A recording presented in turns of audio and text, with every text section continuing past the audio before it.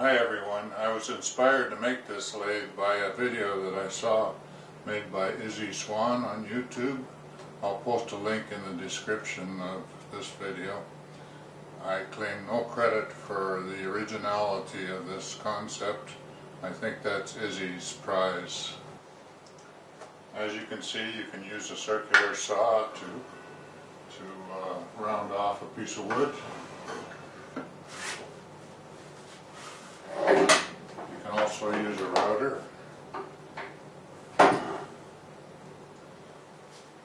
I won't go into great detail of how I made this lathe. I'll just disassemble parts of it and you'll be able to see it's not a difficult build. The fence is interchangeable and removable. This makes it easy to use either a circular saw or a router when you're doing your cutting along here. To change the fence for the router, you loosen the carriage bolts at the back.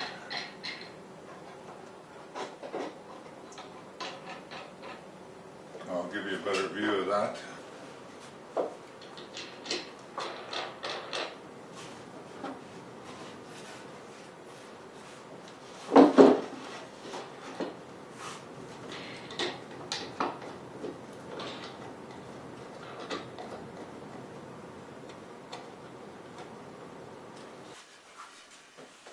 This then lowers the fence and makes it usable with the router.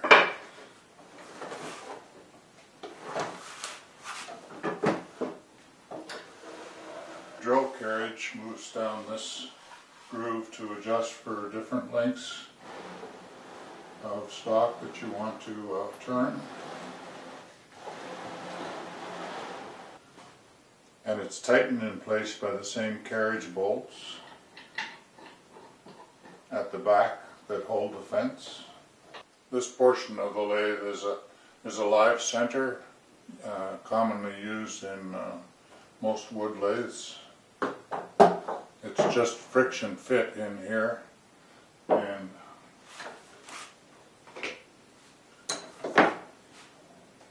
I can drive it in because the hole is slightly smaller than the taper of the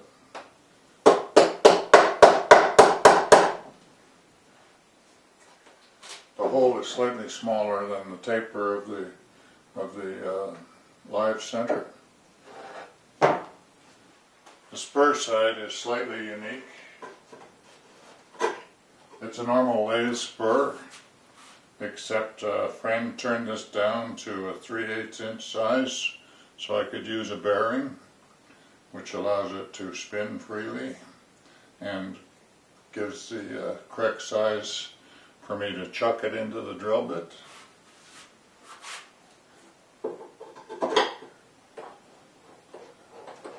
Like so.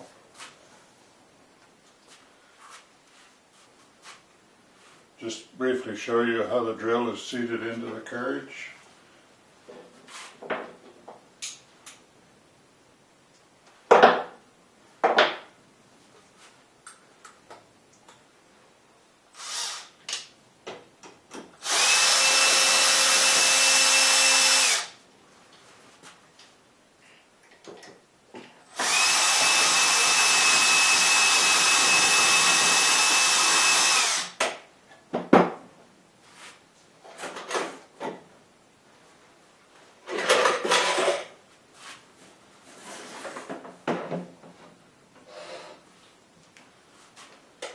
These are just two hose clamps which hold the drill tightly in place.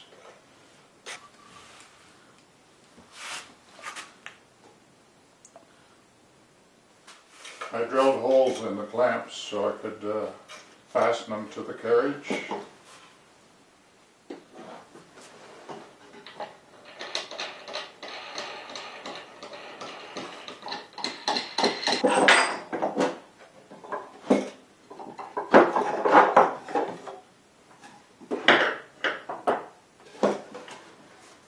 You can remove the carriage by removing the carriage bolts from the back.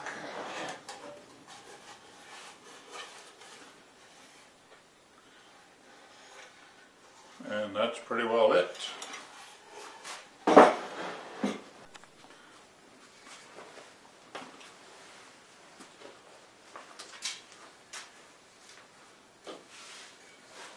This is the first piece I turned, and it was a real adrenaline rush feeding that saw through that. So it was quite interesting, but I still have all my fingers. I'm happy about that. But I must say, it's not as dangerous as it looks. It's quite easy to hang onto the saw, so it just takes caution, but make sure that you wear safety glasses because the sawdust really flies when you're cutting with the circular saw. Without anything further, I'll show you the first cut.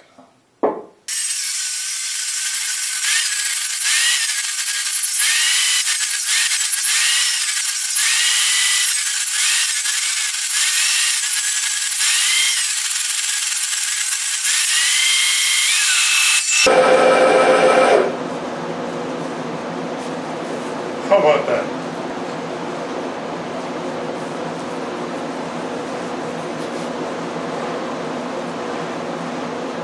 Amazing.